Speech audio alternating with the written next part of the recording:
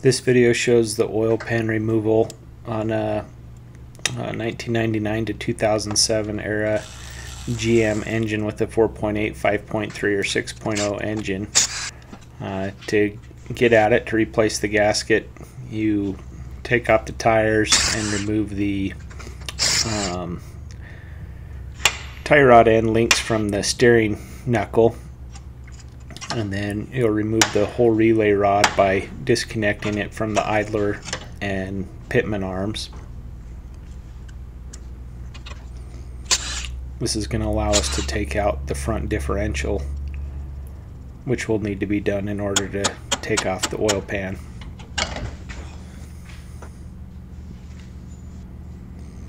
Kind of turn that out of the way, and then you take off the inner flanges from these axle shafts to the differential. Also taking off the front drive shaft to from the transfer case to the front differential.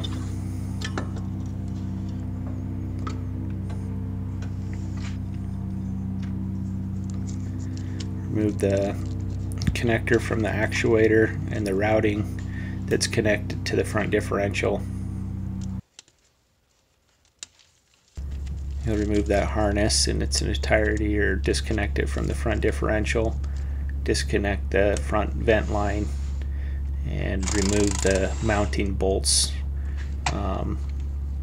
most of them, until you get something to support it. And then you'll remove the front crossbar, and you want to support it with something before removing the last of them, and something will allow you to lower it down.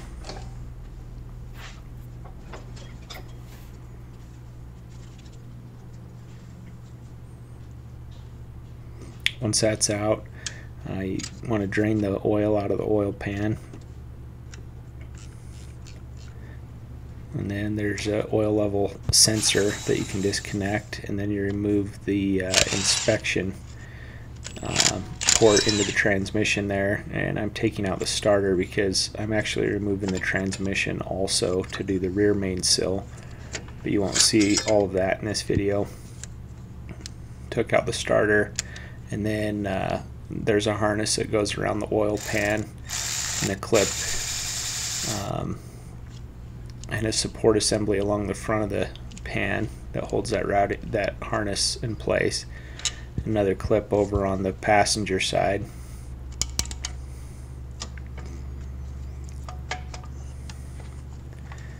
Loosening those up allow you to get the starter all the way out.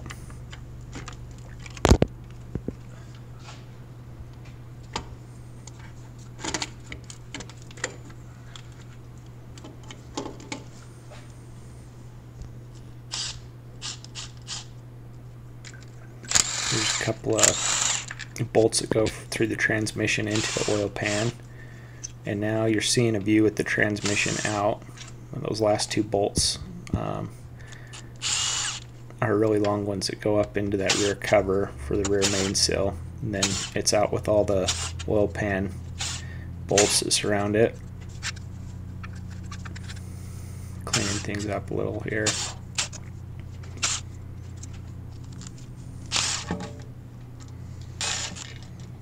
Oil panel drop down.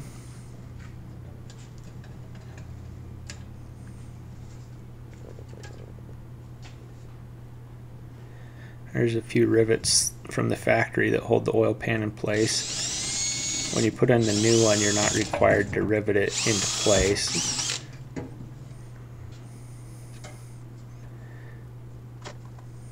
And then it's time for cleanup, removing the baffle in the oil pan.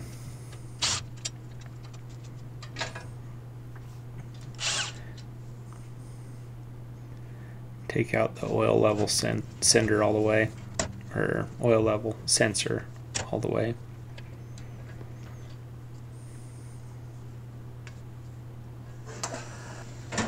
Clean up the pan, and then I'm using a 3M Scotch-Brite wheel on these surfaces because it Cleans up gaskets nicely without damaging the aluminum surface.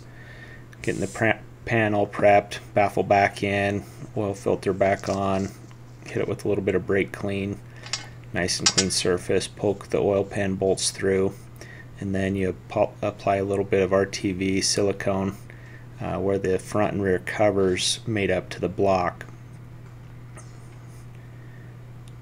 and lift the oil pan into place. And then use a crisscross pattern in tightening the oil pan bolts up to get even clamping force on the pan.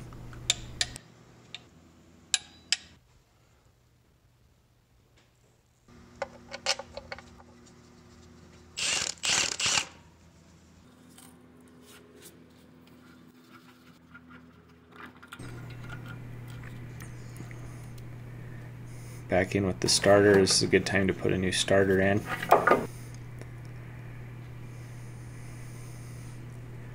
Oil level sensors and everything's hooked back up. Routing of the harness and clips and whatnot around the pan.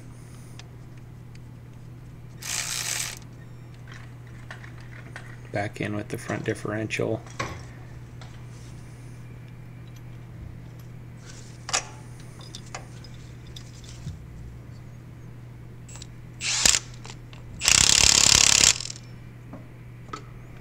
Drive shafts, front drive shaft.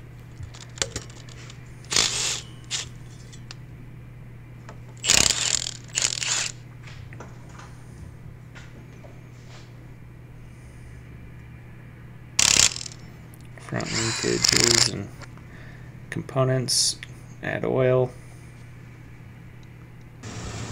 check it for leaks. I hope you found this video useful. I appreciate you watching, and I hope you like and subscribe.